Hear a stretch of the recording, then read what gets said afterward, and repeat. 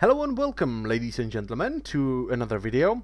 And in this one, I want to tackle a question that might be pretty obvious for some people, but it also might be kind of weird for other people. And the question is, are daily quests fair?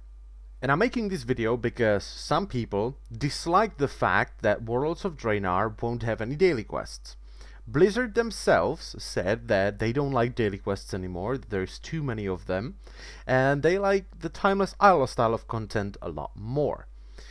Now, people are getting really mad because they think daily quests are fair and the Timeless Isle is not fair.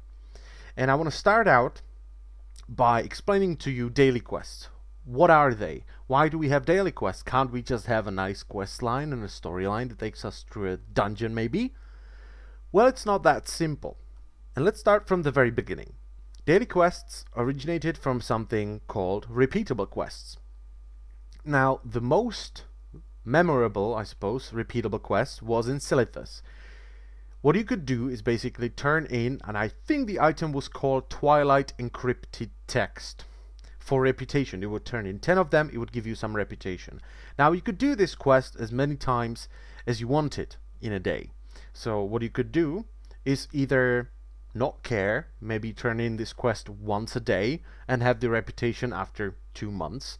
Or you could be like me, and if you have a free Sunday, you would sit down, you would do 50 of those quests, and you would have the reputation much faster. Sounds fair, doesn't it? Well, that's because it is fair. Repeatable quests are fair, because it's not limiting me, someone who likes to sit down, do 50 quests, then fall into coma and wake up the other day. It's not limiting Jimmy over there who likes to do only one quest and then have sex. What a weirdo, right? So why did they turn them into daily quests in the Burning Crusade? Well, it was a very smart move from Blizzard, and their evil plan, Twiddle Mustache, worked because people loved daily quests. They basically got the message that Blizzard was selling to people, but it's not true. Daily quests were never designed to satisfy players. They are there to gate content. And people were happy about them, because everyone can be at the same level of progression. It doesn't matter if they're playing 5 hours a day or 20 minutes a day. They can still do the daily quests, log out, and be happy. That's where Blizzard turned around, twirled mustache, and said, the plan worked. Because daily quests gate content, equipment, and recipes. And what that means is Blizzard can release an expansion and gate certain content so it's not available at the start and people have to do daily quests to unlock it.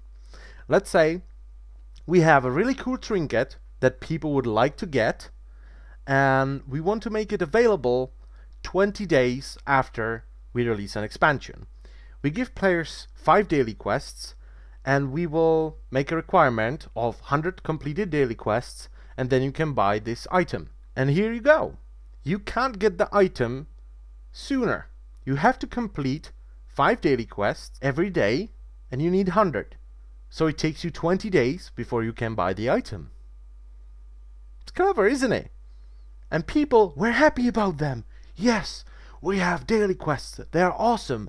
They're not awesome. They're there to slow us down, so Blizzard has more time to develop content. That's why they are there. Not to be fun. No. They are there to slow us down. Now it kind of makes sense, doesn't it? Why we have more daily quests every expansion. Because people are getting through the content faster and faster and faster, so Blizzard throws more daily quests at us to slow us down. And they're not fair. Of course they're not. They're fair to Jimmy, the sex haver. They're not fair to me, someone who likes to sit down, do 50 quests, and basically grind reputation like a zombie. I like to do that. I chose to do that, and I should be able to do that. That's how MMOs work. You grind, you get shinies. Plus the fact that it forces you to log in every day to feel like you're doing everything you can is absolutely horrific. That should never be in a game. You should not be outside thinking, I'm not gonna do daily quests today. Well, my item is 1 day further away. That's horrible. That's just no. No.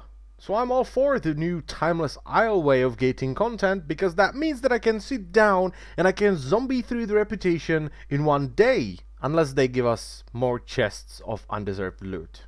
In which case, bad Blizzard. Bad. Newspaper to the face kind of bad. So it's fair to me, it's fair to Jimmy, everyone's happy. No one can complain, and if they do, just tell them to fuck off.